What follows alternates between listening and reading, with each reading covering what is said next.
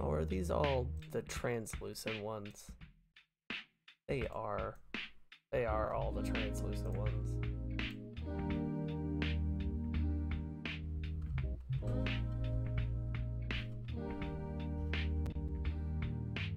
There they are. There's the hollow ones.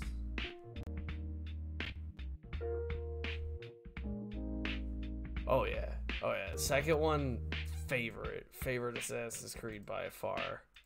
Next to at least Brotherhood. Of course, I also ran into problems when trying to stream Brotherhood. But it's fine. That was actually the one I was hoping to get into, was Brotherhood. It was very like end of the lists of technical games that are considered retro at the moment.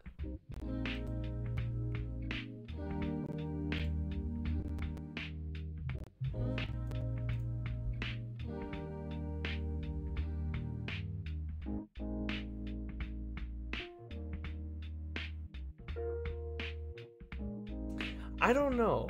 I don't know why they would put translucent housing. That's like one of the things I was talking about a while ago. They don't really have they don't have much. They've got some things, like, don't get me wrong, like they got this big old honking house right here, but why they have translucent home, I don't know why.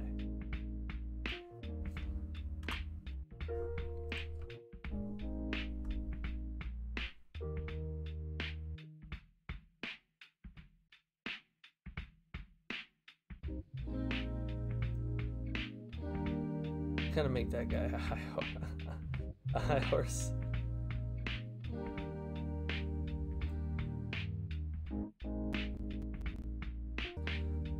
Five games with Desmond in them. So you had to do like Assassin's Creed 1, which was Altair. Then there was Ezio, and then lastly there was Connor. But by far Ezio is my favorite as well. The best assassin.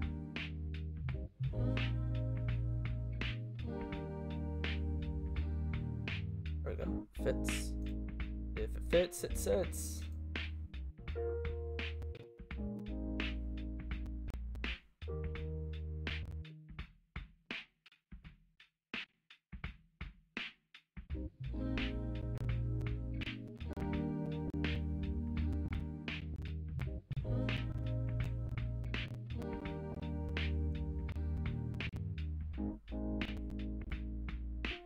Oops.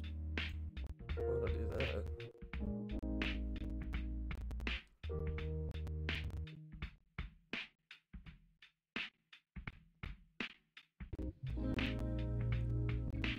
Do something new. Oh, crunchy, a little too loud there.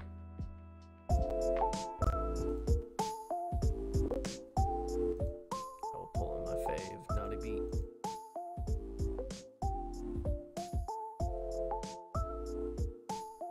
I played them all outside of that Freedom Cry DLC and Liberation. Is that one, or are you talking about the ones for Assassin's Creed 3? The one where you have to go against George Washington? Because I never actually got into.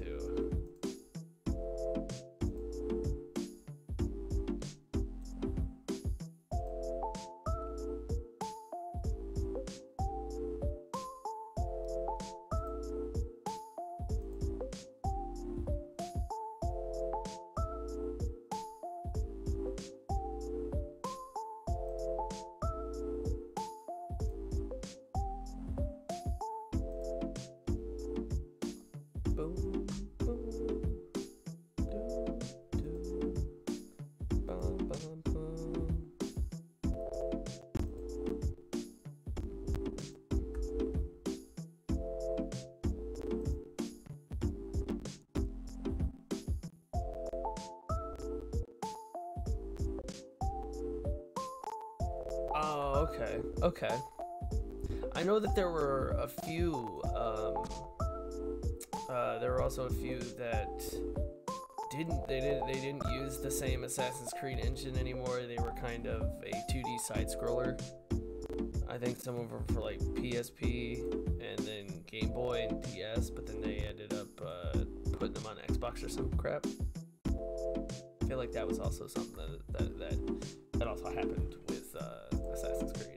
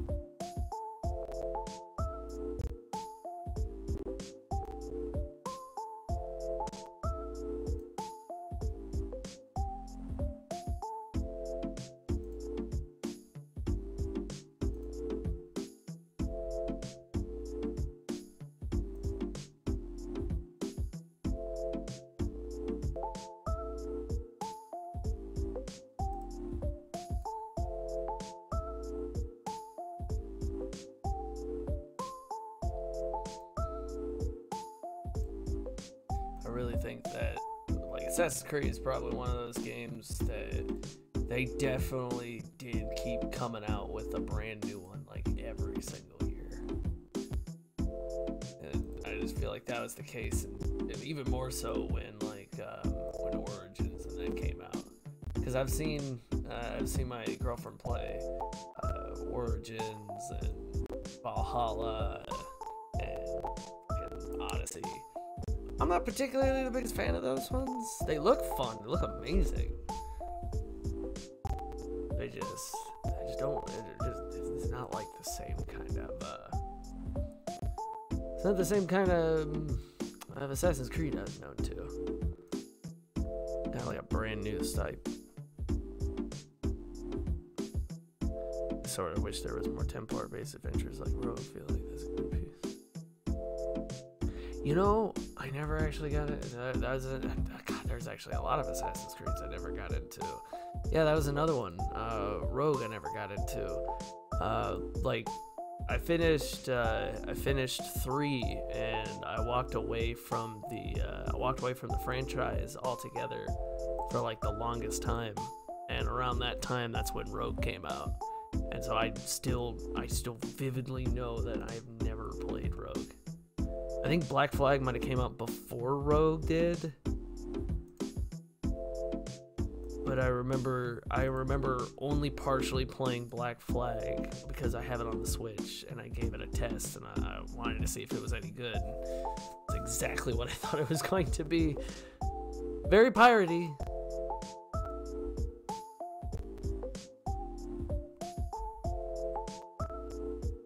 I'm just not into I like the ship idea. It was too much ship for me. Cause when they brought up the ship in Assassin's Creed 3 with Connor, it was not fun.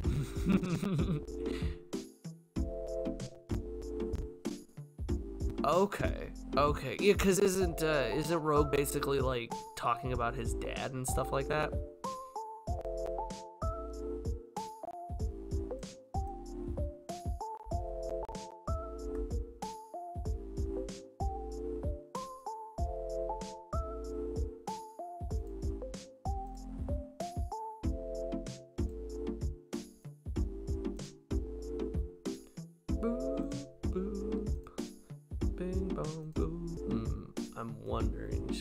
increase the...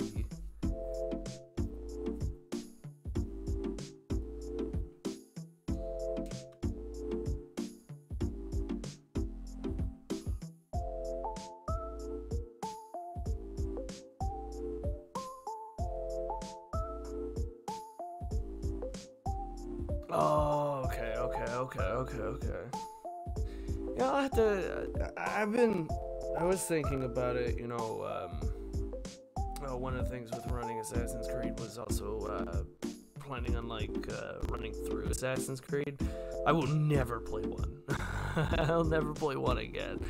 But I wanted to give 2, and then Brotherhood, and then go up the list, hit 3, and keep going and going from there. But dude is just being a pain in the butt, and I'm gonna have to play catch up with it anyway. And then when it comes to Brotherhood, for some reason my activation key isn't working, so I have to send support help from Ubisoft and figure out how to get my activation key back. I don't know what the hell's going on with that. It may also play into the fact that when I bought Assassin's Creed Brotherhood, I never activated it because I didn't think Ubisoft was going to give me some kind of activation key. That's whatever.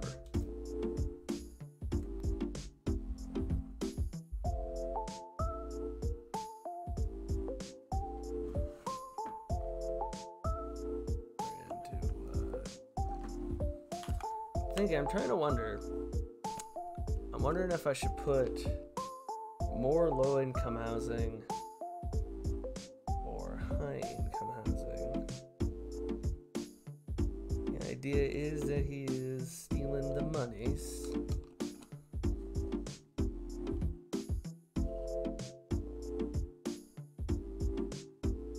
I mean, to be honest, dog, the games have been out for so long. I can't get spoiled with it. I've had so long to get into Mirage. I've had so long to get into Rogue that it doesn't matter with me. That one doesn't matter.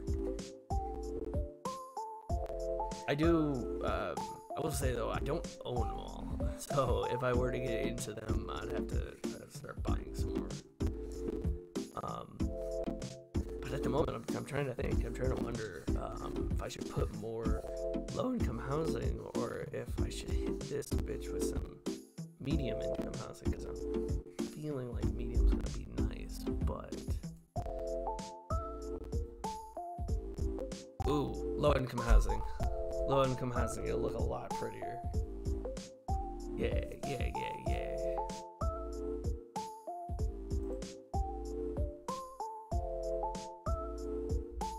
What, little buddy?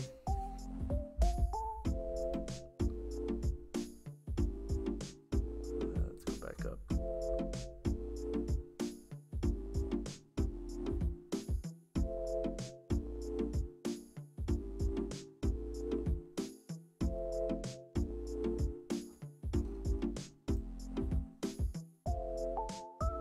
Nope, no problem. Go ahead and get some dinner. I'll see you in a little bit, friend.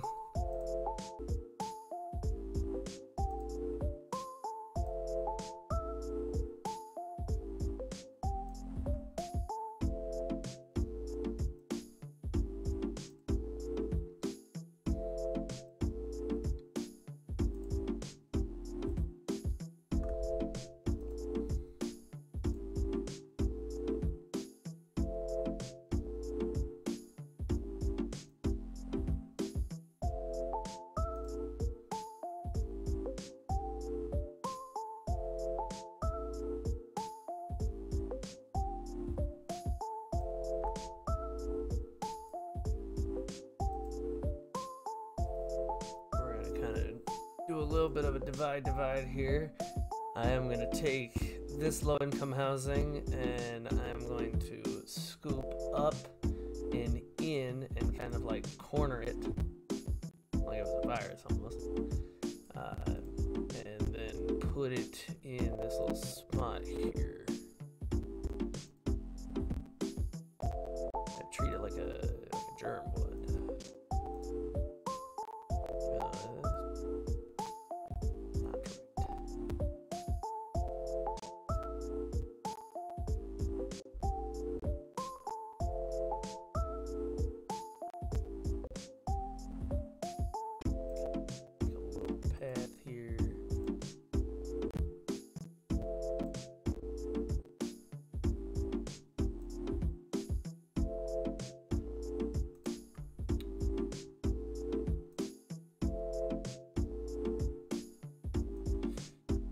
And I got a few ideas to help motivate my players into helping.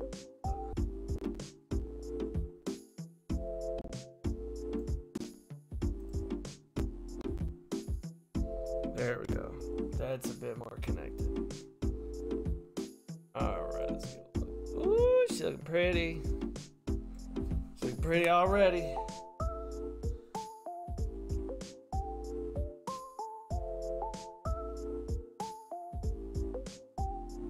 Oh, I need a stretch. Oh.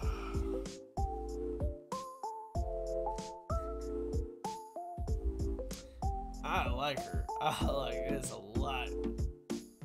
This is looking good.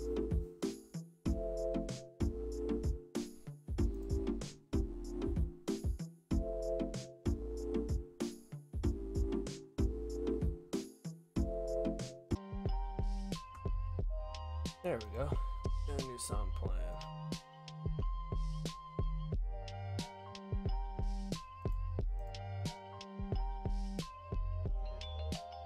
Fun part is that it's medium income housing. Doesn't mean it's any better. It's just more compact.